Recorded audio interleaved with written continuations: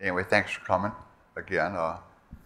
Um, this talk is going to be introducing the various concepts for about coordinate systems, projecting, and transforming. We're not going to be showing any code. We're going to be pretty much dealing with all the different concepts. My name is Rob Juergens. This is Bojan Savric. We're both members of the projection engine team at Esri. And here we go. We're going to start with a typical problem, which Bojan will discuss. So let's take a look here in ArcMap. In ArcMap, I have an orthophoto image of a Palm Springs area. And I would like to map a Palm Springs city border. So I add the Palm Springs, basically polygon of Palm Springs area. And if I zoom into this area, polygon shows up somewhere else. So basically the data does not line up. If I take a look on the full extent, I see that my Palm Springs polygon shows up somewhere in the middle of the Pacific Ocean, and it doesn't show up in the right area. So it's very apparent that something is wrong with coordinate system, or something is set up wrong. To better understand what is going on exactly, let's first take a look what coordinate systems actually are and how do we define them. So back to you, Rob. Okay. Oh, wrong way. Yep. Okay, we're going to be discussing basically four different issues here. We're going to be talking about horizontal coordinate systems, vertical coordinate systems, projections, and transformations. So let's start with horizontal coordinate systems. So what exactly is a coordinate system? It's a agreed upon way of describing data such as distance, location, or direction. For instance, we could say, how far is it from San Francisco to Los Angeles? Well, we could say it's so many miles, so many kilometers, a different number of kilometers, yards. So which one is correct? Well, it all depends on what your coordinate system is.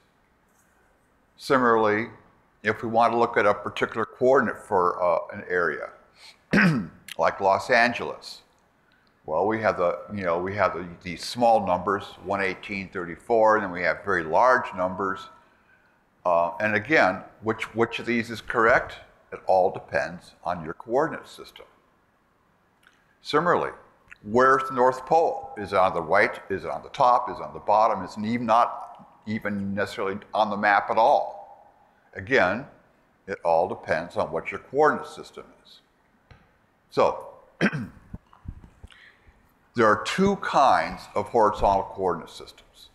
There's geographic and projected. Okay, the geographic coordinate system is based on the globe.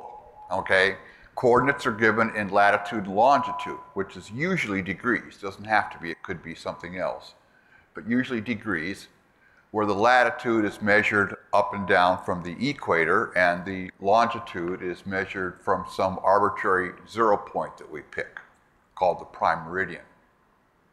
Now, if you're really attentive here, you will notice that this line P, we're looking at this point P on the surface, and you'll notice that the line does not go through the center.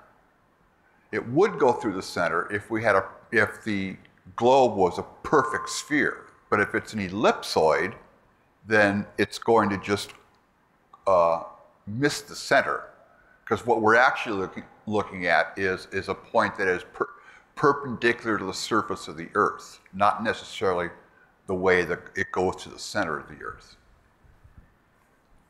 So this is the way we tend to think of seeing a geographic coordinate system in ArcMap. This isn't really a projection. We're actually showing it flat, but when we're showing geographic coordinate systems in ArcMap, we're just basically just going from -180 to +180, and minus 90 to plus 90, just kind of just showing the degree values there. Now in a projected coordinate system, now we're actually dealing with a flat map. And we're dealing with XY values on a Cartesian grid. And these XY values are going to be like yards, meters, miles, something like that, a linear measurement as opposed to the angular measurements. Okay, so a horizontal coordinate system consists of, first of all, again, the geographic coordinate system. And a geographic coordinate system contains the prime meridian, which is where we are measuring our zero longitude from. It has an angular unit. Usually you will see this as degrees. The French tend to use grads. There are other values. And there's a datum, which we'll talk about later. And the biggest thing about the datum is it contains the spheroid, which describes the shape that we are dealing with, the size of the Earth, and also the shape that we are dealing with. Now, when we go to a projected coordinate system, a projected coordinate system is always based on a particular geographic coordinate system. The projected coordinate system contains a projection, which is the mathematical algorithm used in converting between the lat long values and the xy values. And then there's always various parameters which are specific to the mathematical algorithm, the projection that we're using. And then again, what is our linear unit involved here? So, there are two ways that we can specify a coordinate system in ArcMap. A well-known ID or a well-known text. Okay, a well-known ID is any predefined coordinate system will have an ID assigned to it. We have in our system right now something on the order of 6,700 predefined coordinate systems.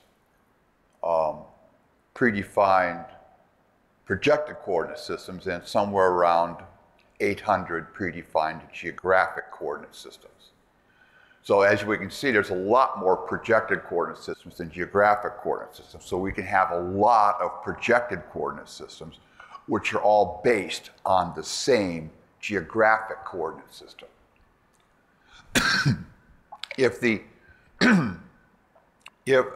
So they all are given a WKID, a well-known ID, and as you can see in the picture there, we will show you what that ID is when you pick it.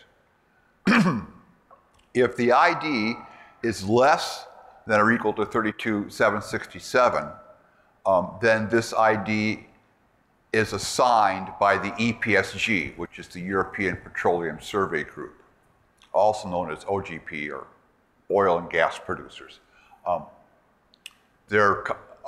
So if it's under that, it's assigned by them. If it's greater than 32,767, then it has been assigned by us.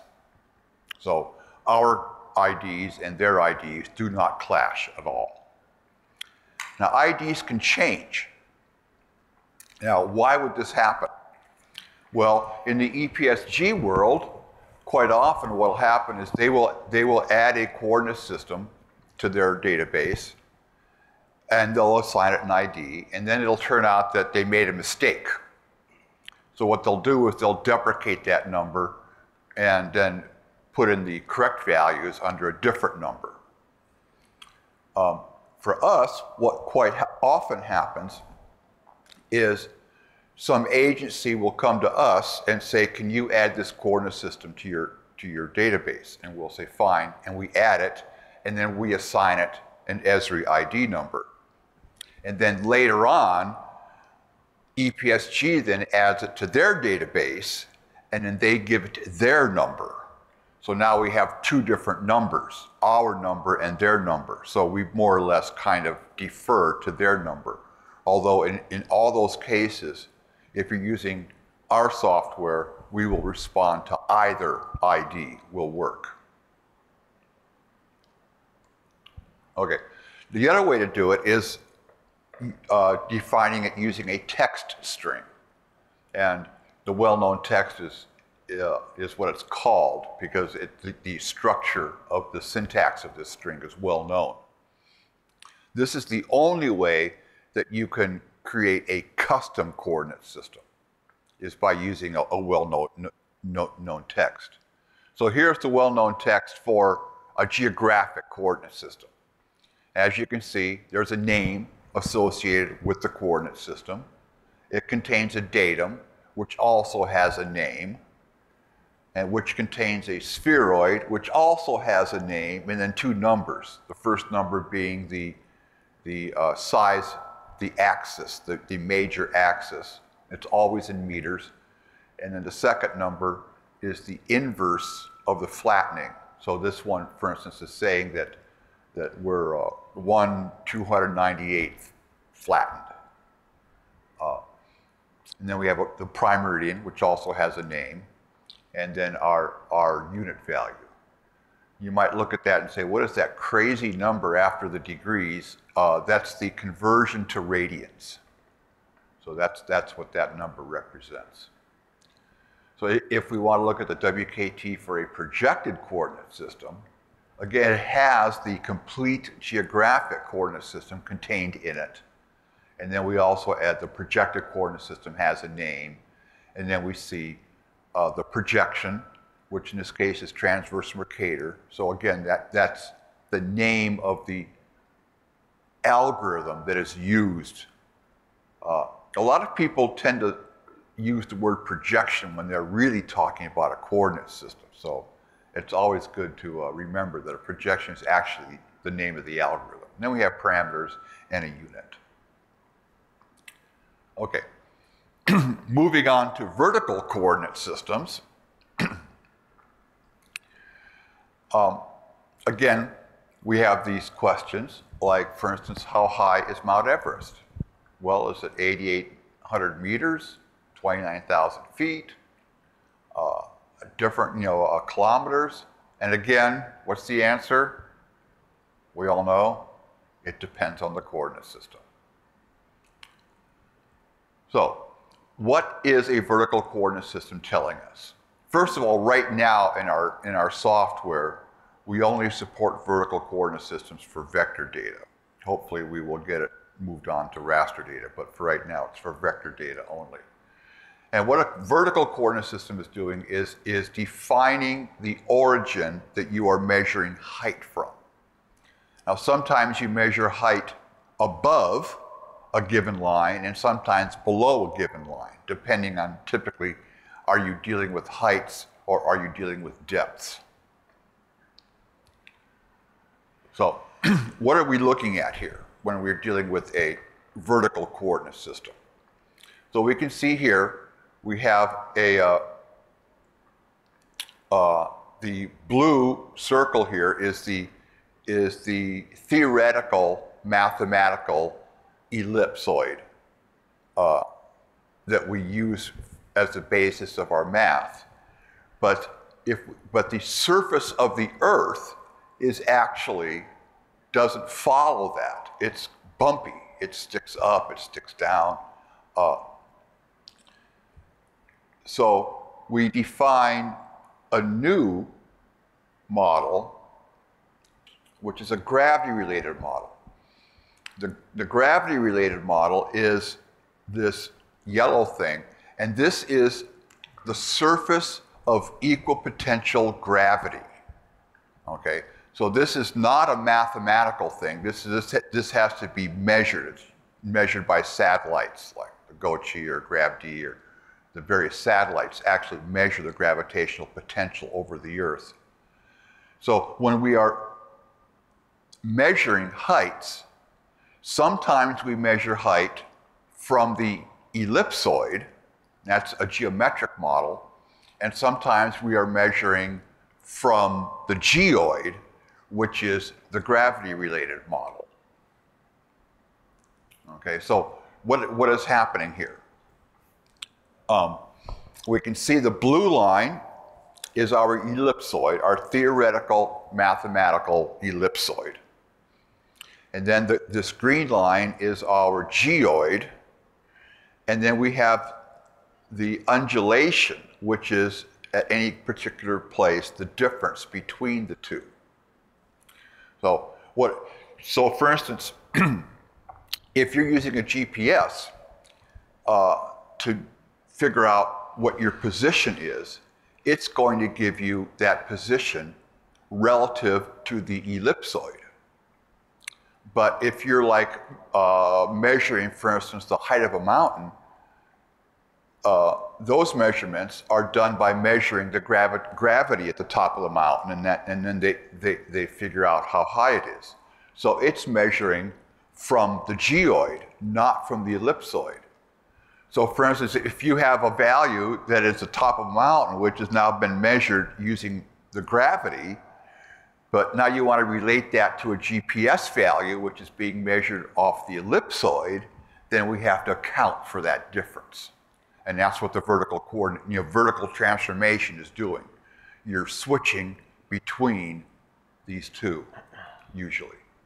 So here's an example of what the Earth looks like. The white circle is the theoretical ellipsoid. This is actually, what, 250,000 times? You know, something like that, yeah. Something like that, you know. It's the Earth isn't really that bad.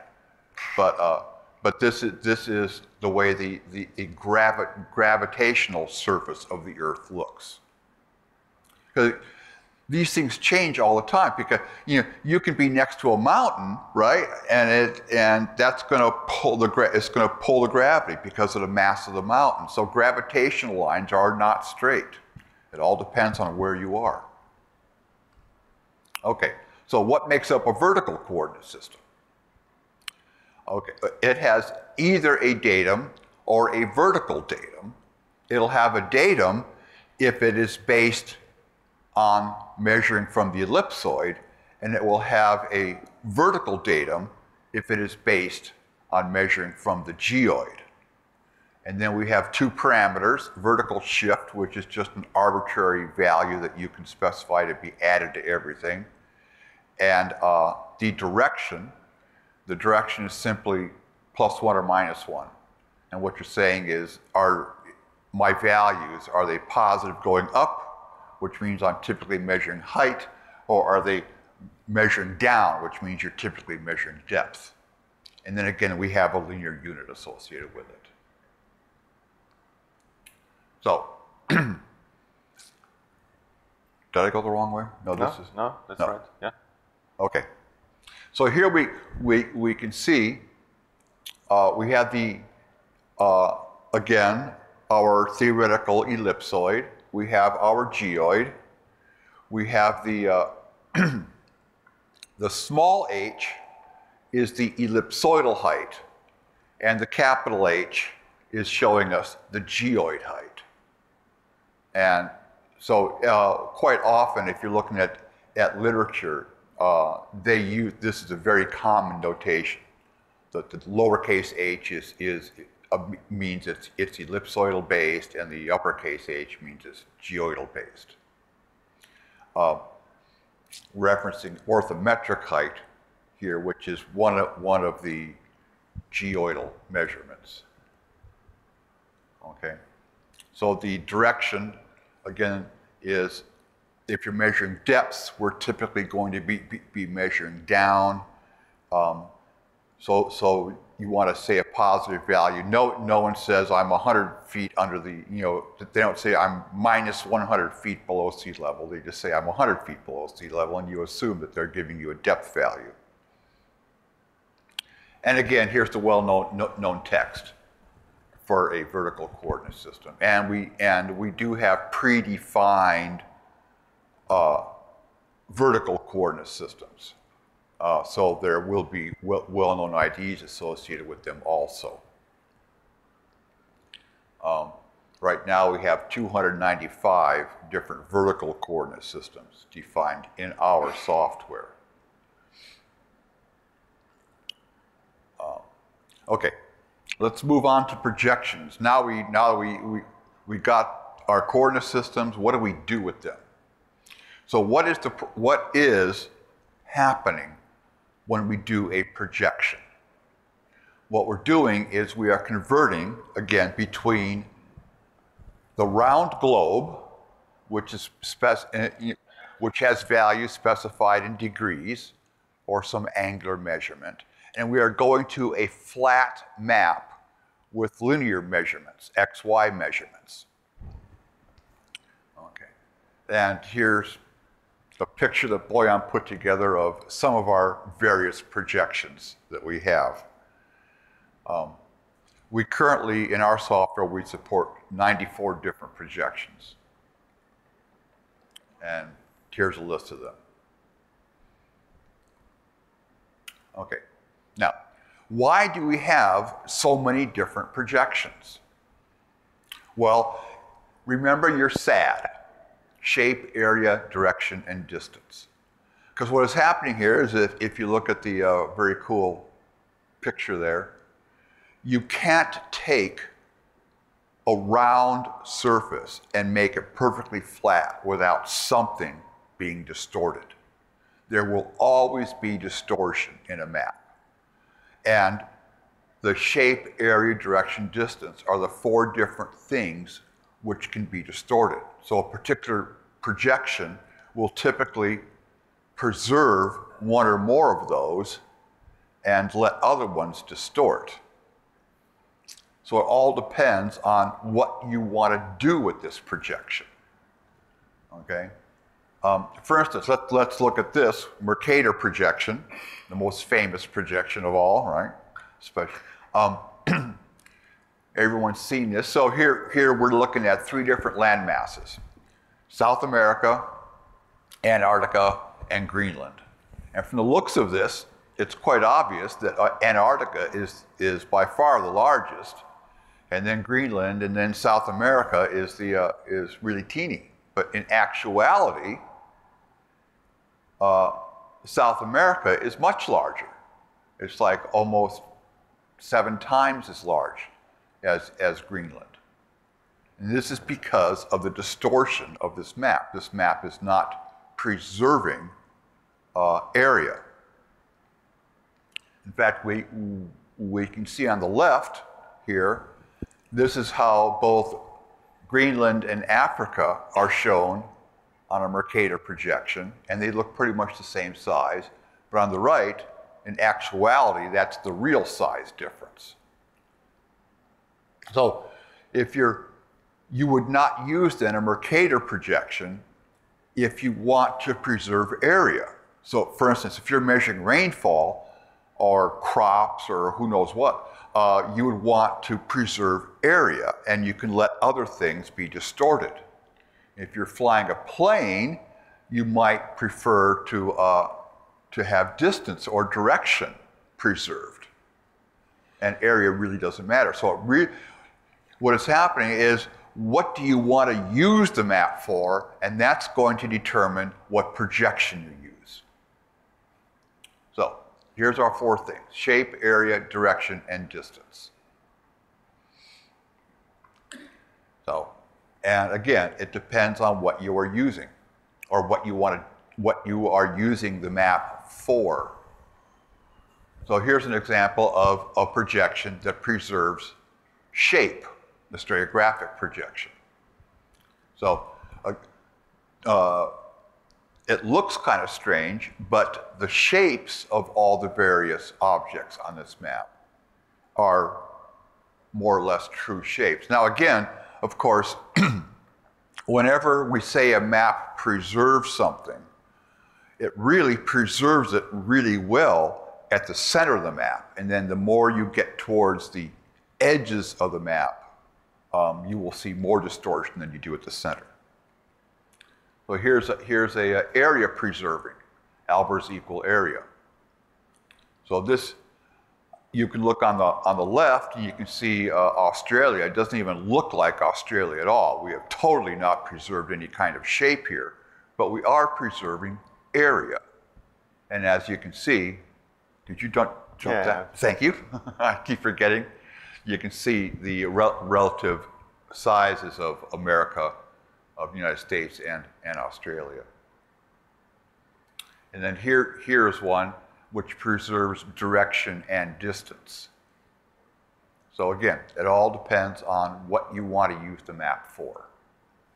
So what is actually happening when we do a projection? In this case, what we want to do is we want to move from one projected coordinate system, a PCS, to another projected coordinate system. And both of these coordinate systems are based on the same geographic coordinate system. So in this case, what we do in our software is we unproject. So we're going from the one projected back down to the geographic, and then we are going back up to the other one. We never go straight across. You always go down to the geographic and then back up. Now, if we have two different projected coordinate systems that are based on different geographic coordinate systems, then again, we do the unproject, converting from the XY back to the lat long. Then we do a transformation, which takes us to the other geographic coordinate system, and then we do a reproject back up again. So remember this. So projecting or unprojecting means you're going between a geographic coordinate system and a projected coordinate system. If you're doing a transformation, you're going between two different geographic coordinate systems. So let's look at what is this transformation and why is it important. Okay, if we look here, our yellow line here is again, our theoretical ellipsoid, which doesn't necessarily match the surface of the Earth. So here we have some data up in the upper left there. So for instance, imagine that you have data in Denver, okay, which is a mile high. So you're a mile above this theoretical ellipsoid that we are dealing with. Okay, so what happens is that the ellipsoid that we have here doesn't really match the surface of the Earth at that location. So what we want to do is pick a different ellipsoid which fits the surface of the Earth at that place. Okay, so this is a localized phenomenon. You're dealing with, at this location on the Earth, this particular ellipsoid works better than the other one. So in this case, for instance, we're looking at the theoretical WGS84, and now we have a local datum using NAD27. So the datum transformation is what we are doing is we are moving the data from one of these ellipsoids to the other one. And this can involve a shift, it can involve a rotation, it can involve a shift in direction. Okay.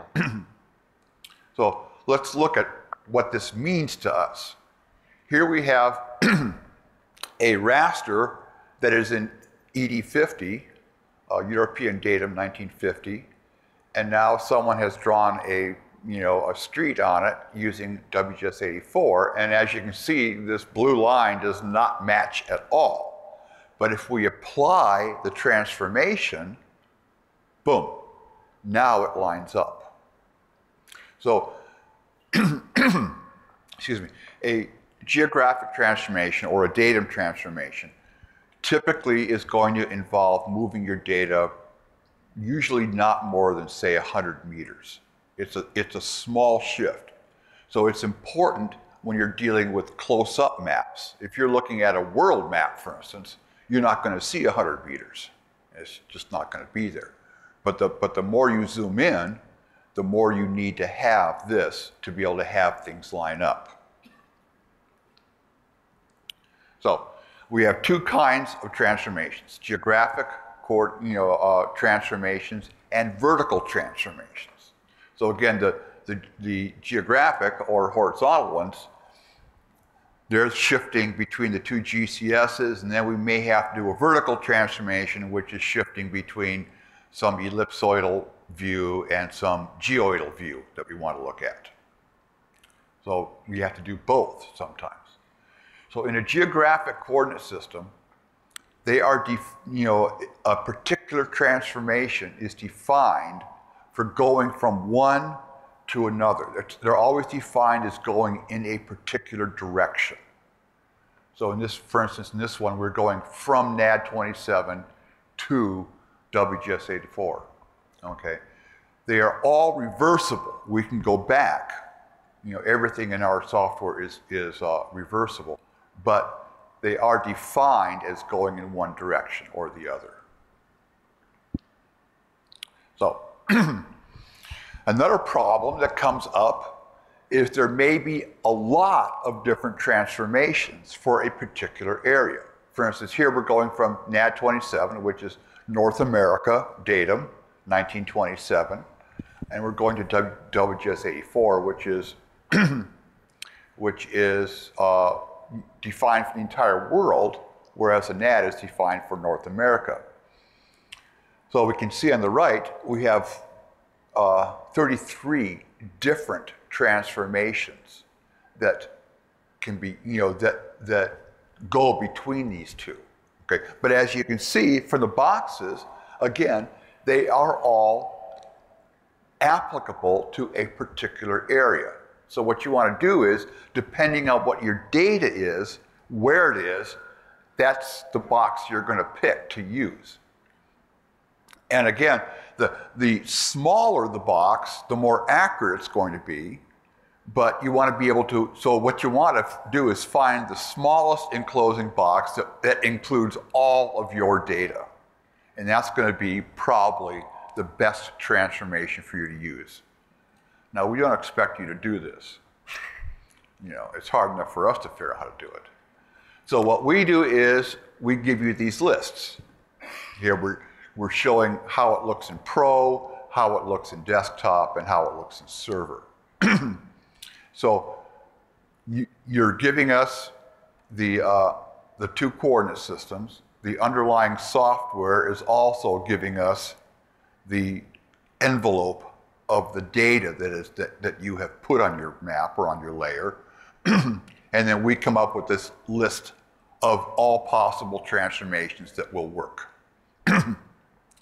And this list is sorted into what we think is best to what we think is worst. So unless you know something or someone has told you we should be using this transformation, always just take the top one in the list. It's what we have determined is going to be the most applicable, the best transformation for your data, where it's located, etc.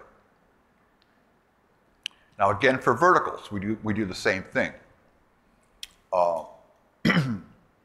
Here we're going from the ellipsoidal height, which is what NAD 83 is doing. Is that NAD 80? Yeah. And now we're going to an orthometric height, which is again based on the geoid as opposed to based on the ellipsoid. And so again, we have the dialog box there, which can give you a list. You won't see quite as many vertical choices as we have for the horizontal. There are just not that many yet. So, what is happening when we're doing a vertical transformation now? We are going from one source vertical coordinate system to another vertical coordinate system. So, so the transformation, excuse me, you specify the two coordinate systems, the from and the to, and then you may have to specify what is the geographic coordinate system that you're based on. And then we can also have various other parameters. The reason for having to know the geographic information is because with vertical, as we discussed, most vertical data is not mathematical. It's all measured stuff. So we're dealing with grid files which contain data.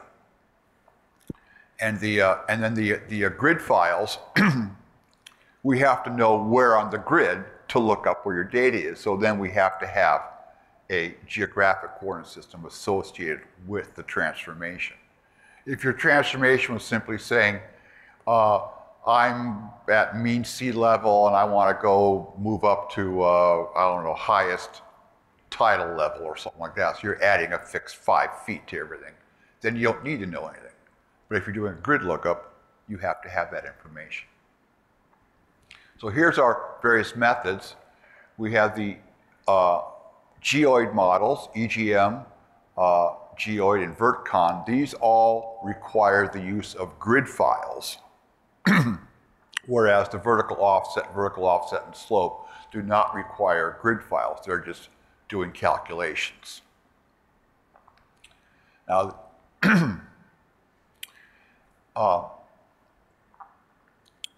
these grid files, especially for vertical,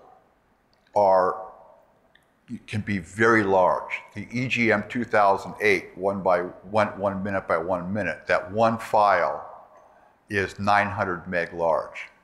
It's huge. So, of course, I didn't really mention it, but even in doing geographic or horizontal transformations, quite often there are grid files associated with them. Most of the grid files for the horizontal transformations are just part of the base package. If you install ArcMap or if you install ArcPro, you get these files. But if you want to do vertical work, you have to separately, you have to download the data package, which contains the vertical coordinates, the vertical grid files. This is called the ArcGIS or ArcGIS Pro Coordinate Systems Data. And that's the name of the package. So you have to install that package. And it contains, again, the vertcon, the geoid, and the EGM files for doing vertical. Also, it contains a few new NTV2 files, and it contains the geocon files. Geocon is a new set of transformation grid files that were released to deal with the 2011 realization, which we haven't discussed. Even when we're dealing with a geographic coordinate system, like NAD 83, for instance. Okay, so it was originally defined in 1983. That's why they call it NAD 83. But then they periodically, as they remeasure, they come up with what they call new realizations of the same geographic coordinate system. So you'll see that there's like NAD 83, there's NAD 83 Harn, there's NAD 83 2007, and now there's NAD 83 2011. They're all assuming the same geographic coordinate system, but they're measured better. And so what that means is if you use, as they measure it better, then they can also tweak and come up with better transformation parameters to do a better job of doing the transformation. And quite often this means coming out with new grid files to do it. And so if you're dealing with the new 2011 stuff, you use the geocon files, which is part of this coordinate system package. Okay, now we totally understand it. We got it all down, right? Coordinate systems, everything. Now we can go back to our problem. Okay, so let's take a look where we stopped. Our orthophoto image, if I go and zoom back to Palm Springs area, and if I take a look at the coordinate system that defines it, I can go to our catalog, take a look at the properties, I can see that the spatial reference that we have here, XY or horizontal coordinate system, is NAT83 UTM zone 11N. More closely, that's horizontal, and vertical coordinate system here is not defined, but we see already a space for it.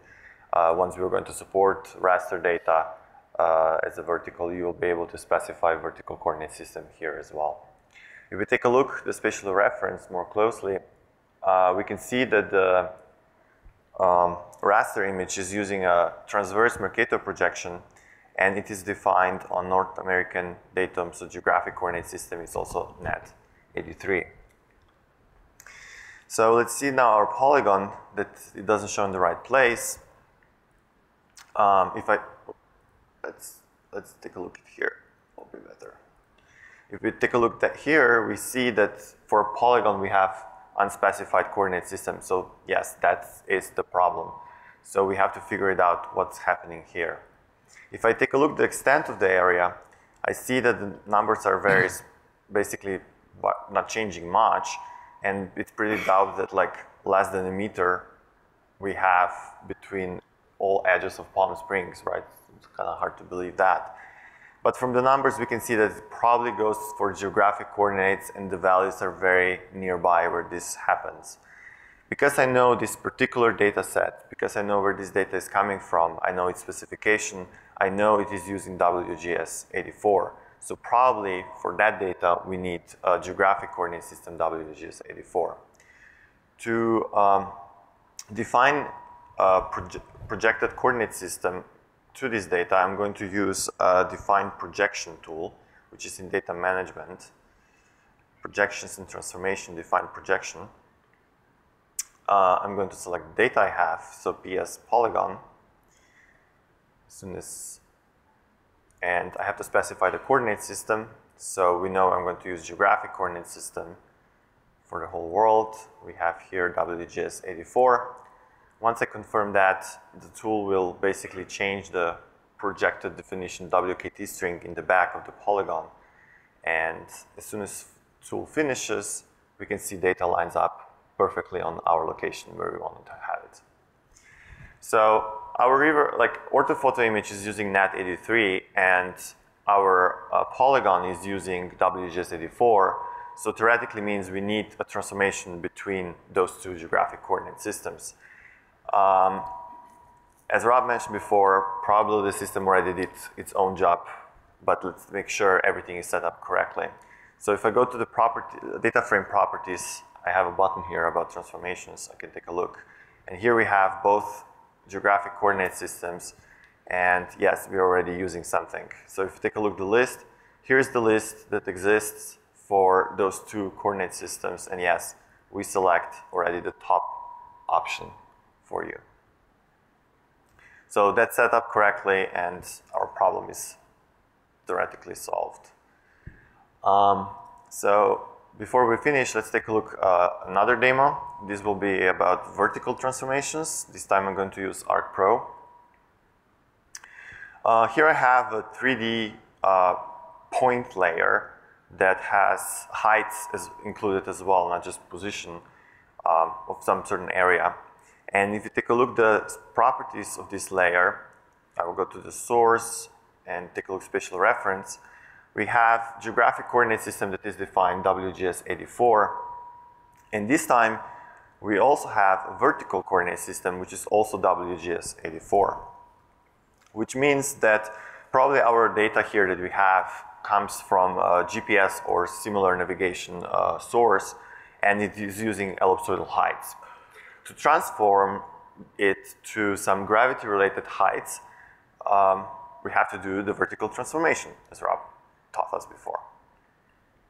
To do that, I'm going to use a project tool that basically is in the same location. So we go to data management, projections, transformations, and here I have a project tool.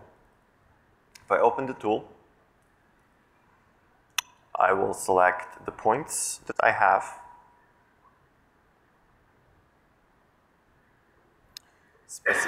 Specify the output. I'm going to convert that to Earth gravity model 2008, so I'm going to use EGM 2008, and I will set up the output coordinate system. So when we do any kind of vertical, or when we're assigning the coordinate system to both, so we have to, every single time we have to do both. We have to assign horizontal coordinate system as well as vertical coordinate system. Otherwise, we're not going to do the transformation will not be possible. So when we assign the output coordinate system here, first I select XY, which means horizontal, and I'm going to keep the same as it is, so I'm going to use WGS84. So this is it. And then when I want to apply the vertical coordinate system, I go to Z. I don't know why we're using Z. Okay. And vertical coordinate system here for world is EGM 2008 geoid model. So I confirm that. Nothing happened yet, but if I want to perform vertical transformation in Project Tool, either being in ArcPro or ArcMap, I have to check it that I want to perform vertical transformation. As soon as I did that, I already got the transformation. That tool find it for me, and this is a WGS84 from to EGM 2008. So here we see that this is like a particular transformation that only works on WGS84. So I need WGS84 as a horizontal base, and I'm going from WGS84 for heights to EGM 2008 for heights, and I'm using 2.5 by 2.5 grid file that I basically got it from data setup. I run the tool. It takes, this tool should finish very fast.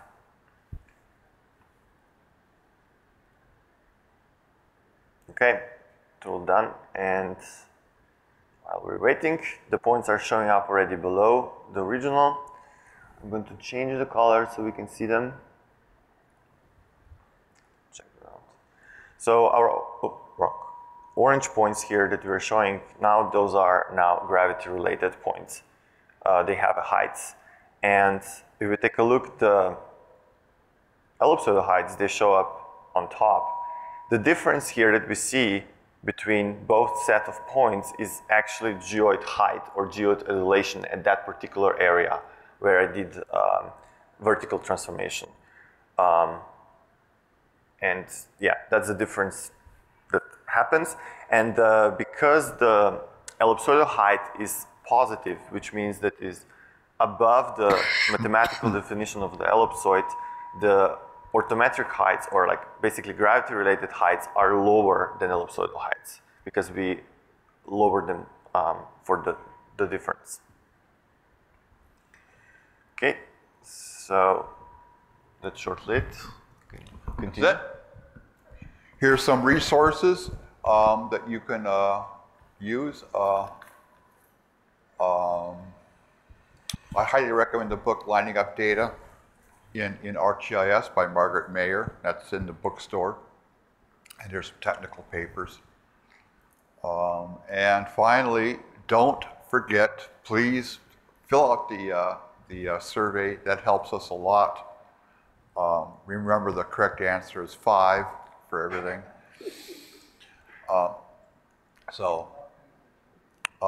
I'm sure this is not your only session, so you've probably done this before. And that pretty much is it. I'm going to leave this here. Do we have any questions? Yes. It used to be a slightly less accurate but much faster transformation in projection on the fly. Is that still the case, or is it using the full precision even for the projection on the fly?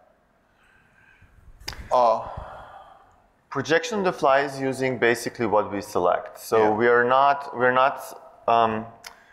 projection on the fly basically recognize what kind of coordinate systems you have,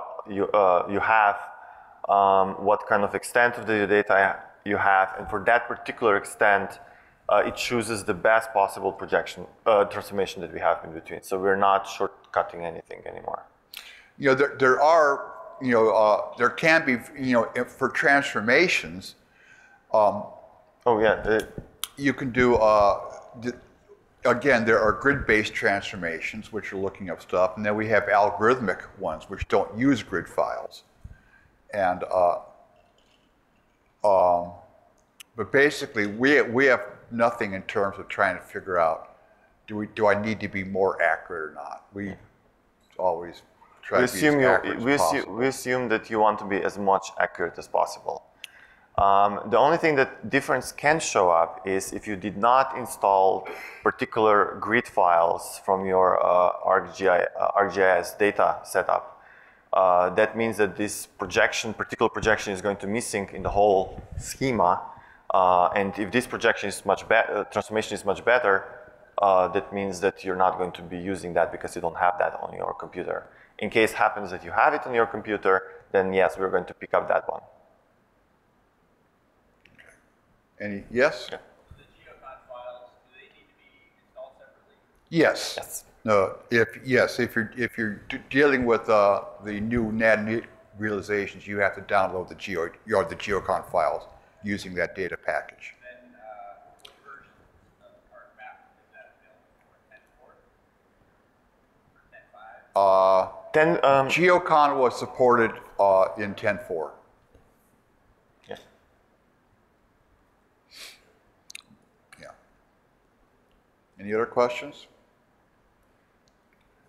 Yeah. No? Well. Yeah. Well, thank you for coming. No, he has a question. You had a question?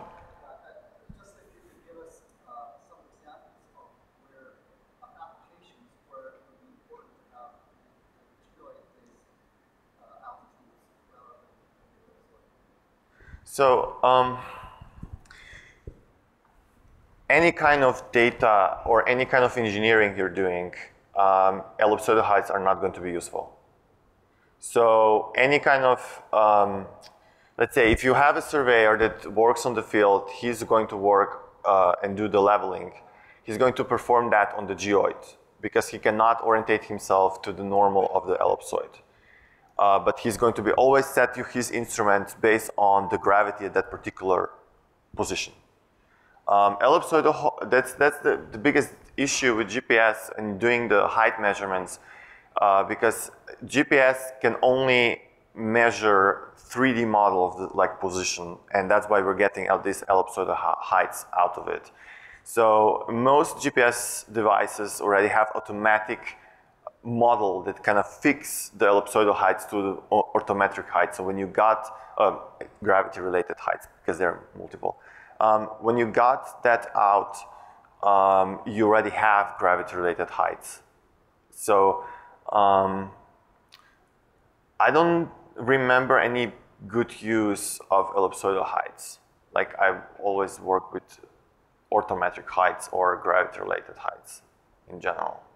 So any kind of engineering that is done, especially if you have slightly larger scales or stuff like that, you have to do the measurements on the geoid and not on the ellipsoid. I hope that slightly answers. Actually, Do you have any? a common usage of ellipsoidal stuff is tidal datums. If you're dealing with tides, things like that, those are typically based on the ellipsoid. Any VD88 is ellipsoidal data or geoid data? NAVD88 is based on the geoid. And corresponds with what you said. Yeah. You have another question? Yeah, Mark. Can you remind us of the difference between project and define projection? Aha. Yes, this is a big mistake that people make. Defined projection is when you are saying, I have this data, and you are telling it what coordinate system you think it's in. The project tool is when you're actually converting between different coordinate systems. So one is doing an actual conversion of data. The other one is just saying you are just identifying what the coordinate system is. So if you take a look like what I used in my demos, like in first one I was using the tool define projection. So in that particular case, I took the data that I already had and I just assigned the definition of the coordinate system. I did not change the coordinates. I did not do any change at all. I just defined particular data, I just defined what is the spatial reference. In the second demo, on vertical transformations, I used the project tool. Project tool, then basically what happened is you already have something in the coordinate system, and from that coordinate system, you're changing to another coordinate system, either being geographic, vertical coordinate system, projected coordinate system. That means that from whatever my input was and whatever my output was, I actually change the coordinates. For every single particular point, got the new coordinate sets. And that's the biggest difference between the project tool and define project tool. I hope it makes sense. All right, I think we can close this out. If you feel free to come up, but I think we're butting up close to the lunch thing, right? So thank you very much, everyone, for coming. Thank you very much. Fill out the forms. And if you have any more questions, come on up.